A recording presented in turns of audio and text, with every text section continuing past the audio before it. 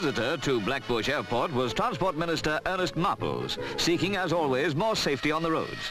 He was there to see a car driven at 60 miles an hour against a new type fence, flexible but with a 22-ton braking strain, specially designed for motorways.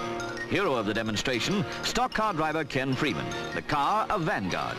At motorway speed, a skid, burst tyre or slight collision can hurtle a car over the middle onto the opposite carriageway to meet trouble with a capital T. That's the type of accident the new fence will prevent.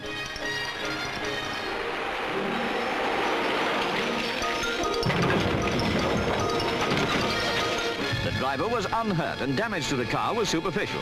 While no one can pretend it would be a pleasant experience to crash the fence at 80 to 100, you would at least have an excellent chance of emerging with a whole skin.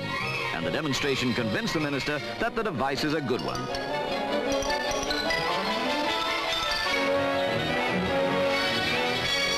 Exactly how it does the job is well seen in slow motion.